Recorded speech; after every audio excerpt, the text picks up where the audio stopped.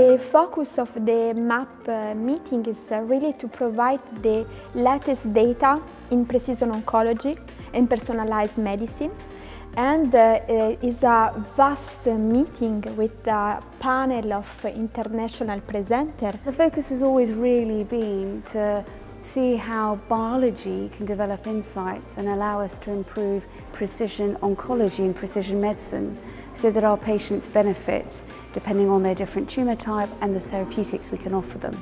Some of the new focuses will be on understanding cancer evolution, looking at normal healthy tissues and how that impacts the development of cancer.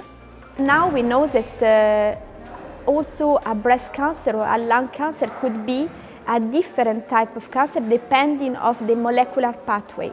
So maybe we need to reverse our thinking and to think about the pathway and not the tumor type.